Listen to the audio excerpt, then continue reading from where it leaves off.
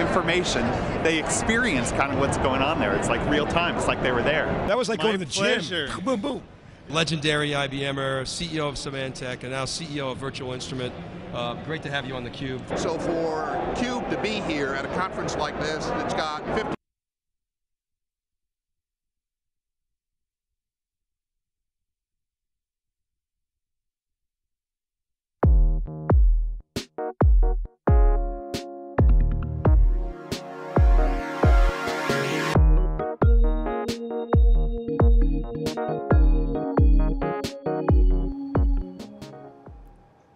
Good morning, I'm Kristen Folletti and welcome to News Desk on SiliconANGLE TV for Wednesday, June 12, 2013. IBM Edge is running this week at the Mandalay Bay Hotel in Las Vegas. Wikibon senior analyst Stu Miniman, who has been attending the event, joins us now to provide us with some updates as to what's been taking place. Good morning, Stu. Good to see you. Hey, good morning, Kristen. It's Wednesday. It must be that I'm still in Las Vegas. IBM's Ambush Goyal made a statement that the term storage is antiquated and that the industry should focus on data and results.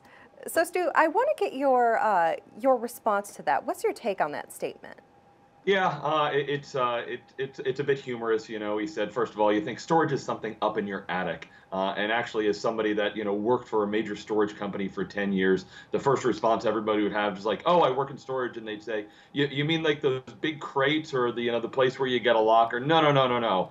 It's about data. It's about information. And that's where Ambush is going. It's not about where we have a repository for information or we have archives. It's really about how we get, utilization and results out of what we've done, and that was a big theme. Of course, what I poke at a little bit is, IBM has been kind of an afterthought in the storage market competitively for the last few years, so it helps to try to reinvent that definition, and therefore you can position yourself better. Of course, IBM, is a huge company, has lots of software assets. They are very big in the services industry, and they're trying to be, hit these new waves of innovation and disruption that are coming into the kind of the data, the storage market to become more relevant. Now, IBM sees flash as having a major impact on system architectures. Stu, is this a new idea?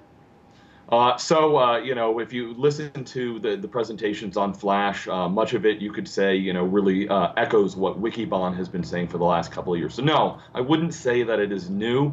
As a matter of fact, that is one of the criticisms of IBM is, they do come out sometimes and say, we have this great idea. I actually went to a session of theirs in 2010 where they said, Flash is going to radically change, what's going on in storage. And we're sitting there saying, well, EMC's been putting Flash into their array since 2008. Here we are 2013 and we're still talking about Flash. We think it's a good message though. Flash is radically changing the entire software, and IBM now has a pretty solid portfolio. Everything from what they're doing in extending their easy tier into the server through the Flash systems, which was the TMS acquisition that they've done. Flash is the hot button topic for storage. It's been coming for the last 5 years, but we still think there's more innovation we'll see over the next 5 years than we did the last. So it's good to see IBM's on message. Most of the analyst community agrees with kind of the direction that they're looking to take it. You could say that IBM is very bullish on open source projects. How is it possible for IBM then to compete and differentiate in open source environments? Yeah, actually, I'd go further and say not just bullish. I mean, that open source is, critical to IBM's strategy, and IBM makes bold moves. Remember, back a decade ago, IBM made a huge push into Linux. They've got, dozens of development areas around the world where people are working on Linux. IBM doesn't just talk about open source, they commit resources, both dollar-wise and people. Dave Vellante was looking through GitHub and looking at OpenStack, and I think IBM was like I think it was the second highest contributor on many of the projects. The Open Daylight Initiative for SDN has IBM really is one of the largest contributors there. And what Ambush Gayal says is that the way that IBM competes is through execution, not through control. I like that line. We also hear HP talk a lot about driving open source. So you need to contribute to the community. You need to put together those solutions that build on top of what they have. And of course, IBM has good software and good services to kind of bring the whole solution together. So, definitely IBM is well experienced at leveraging open source. And one of the things I'd say is open source really typically will pull dollars away from licenses and drive them towards services, which is right into the wheelhouse of IBM. Stu, what would you say would be some of the highlights at this year's IBM conference, and what are some of your top takeaways from this second Edge conference? Yeah, well, definitely the commitment to Flash and how broadly it goes across the portfolio. So not only from the hardware components and the storage pieces, you heard the whole systems group, Pure Systems, as to how Flash fits into that architecture. Of course, I hadn't mentioned it, but SVC is still critical to what IBM's doing. So, that allows storage virtualization, so we can put Flash behind that. And that also transitions to what IBM calls software-defined environments, really what most would probably call software-defined storage. So really they're extending that SVC storage virtualization into the software-defined environment.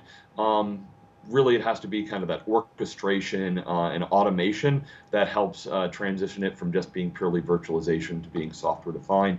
But IBM is strongly committed, has some good growth areas that they can push into. They talked a lot about commoditization too, as IBM still, I believe that the quote Dave Vellante always uses from Lou Gerstner is they're like a recovering alcoholic. They had a hardware addiction, but it's that commitment to open source that's driving the future of where IBM is going. The big takeaway for me is that the conference has doubled in size, and really everybody seemed to be happy to be there. It wasn't a why is IBM doing this show? They've only done it for 2 years. They should have done it a couple of years sooner, and it helped drive strong momentum with the systems integrators and VARs, as well as the MSPs, the service providers, and the customers. I wouldn't say it was like walking amongst just a bunch of fanboys, but people that really understand what IBM's doing, where they're going, and very positive atmosphere there. When you find yourself interacting with conference attendees, what are your discussions about? What's buzzing? So I think Flash obviously is something that the customers are all looking to pull in, and one of the things that was really buzzing was IBM's acquisition of SoftLayer. So IBM hasn't really tried to overhype the cloud. IBM's not too often about hype. They have a number of solutions. They have many different ways they go to market. It's such a large organization, and they have so many solutions that it's easy for IBM to play many angles. So they have SoftLayer, which gives them cloud stack, as well as they're heavily working on OpenStack solutions. Customers seem quite happy working with IBM, and just some great conversations as to the reality of what they can do. And there's obviously some things that IBM needs to do better. They need to make strides in storage. Their server business has been a little bit on the decline with the overall server business, but they're working through their pipeline. They've got a robust roadmap, and definitely one to watch in the space. Has IBM addressed any of those issues during the conference? Most of the issues that I heard weren't around the announcements. Things like on their Converge system, we're a little bit over a year into since the launch of the product. I'd say some of the maturity of the software needs to increase, and how they're going to market through the channel. So here, good strong indicators that the solution set is well, and definitely getting lots of test case environments. Interestingly enough, I was talking to the general manager of the solution, I believe it was, and they're getting good traction in the emerging markets, so like China and Africa, which is different than the rest of the converged infrastructure vendors that have tended to track with the virtualization typically. So heavy in North America and going to Europe. IBM's going to some of those lesser served markets, but nothing that I heard at the show that IBM had, the announcements that answered those, but we know that IBM is working through and talking and listening to their customers very closely. Well, Stu, we know you've got a busy travel schedule, but thank you so much for taking the time to check in with us. Great to have you. Thanks. We'll be talking to you again soon. And get your daily dose of tech to get you through the midweek slump. Your SiliconANGLE Daily Roundup fills you in next here on News Desk.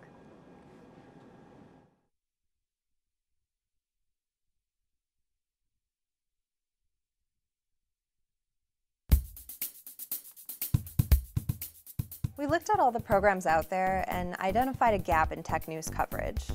There are plenty of tech shows that provide new gadgets and talk about the latest in gaming, but those shows are just the tip of the iceberg, and we're here for the deep dive.